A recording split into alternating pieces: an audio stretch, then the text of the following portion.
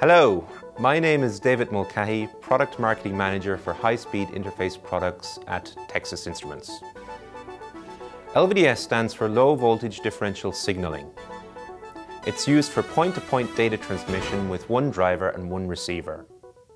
It can also be used for multi-drop applications such as clock distribution, where there is one driver with multiple receivers. It offers high speeds, low power and low EMI. MLVDS is multi-point LVDS.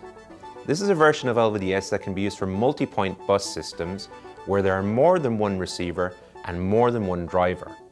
Whereas LVDS can reach speeds of 1 gigabit per second, MLVDS devices can function up to 250 megabits per second.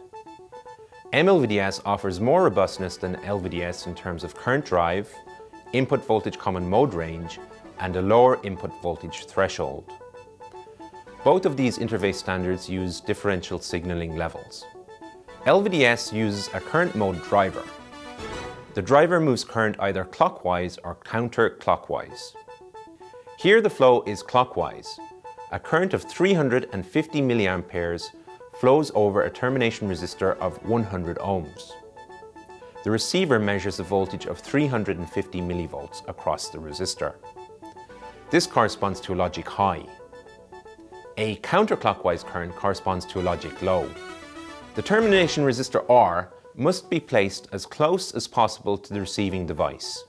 For multi-drop applications using LVDS with more than one receiver, you must place the termination at the resistor furthest from the driver.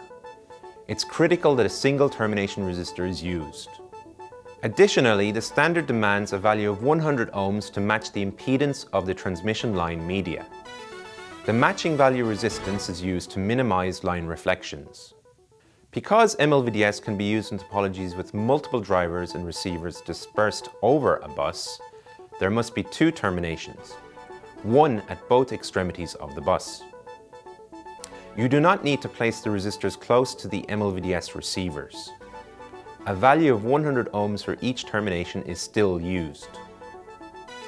For more information about LVDS, go to www.ti.com/LVDS.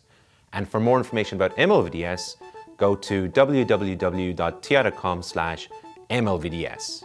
Thank you for watching.